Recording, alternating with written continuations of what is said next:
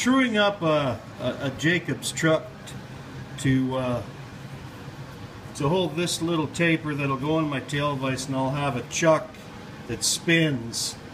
But I have to set it up in the 3-jaw perfectly centered. Now I use a dial, and then what I do is I make a cut around, and you can see just right there that it stops cutting from there, and then it starts cutting again, and you can see my second cut right there comes all the way around.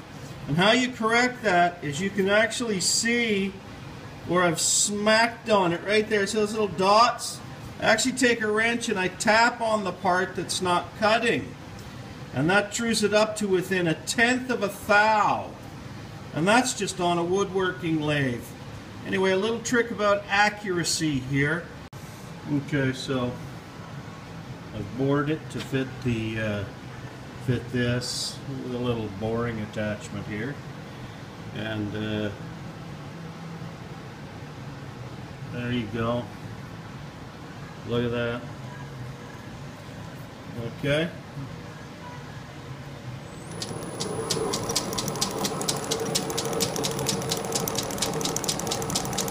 It's running pretty true. I'll put a dial on it, but I think I'll cut back a little bit on that, and I'll have now a chuck for the tailstock. So I'll probably remove a little bit of that. Put a flat on that for the grub screw, and that's it. Okay, well, there's the finished piece.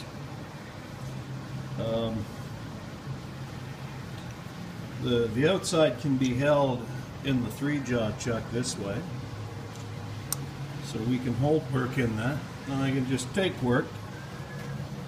Or sometimes you just need to hold the end of something, and because the RS lathe has an offset, I can actually do offset cam turnings with a 4-jaw chuck and this chuck, because now I have a chuck that spins. Look at that. That's lovely. Just lovely. Anyway, pretty simple.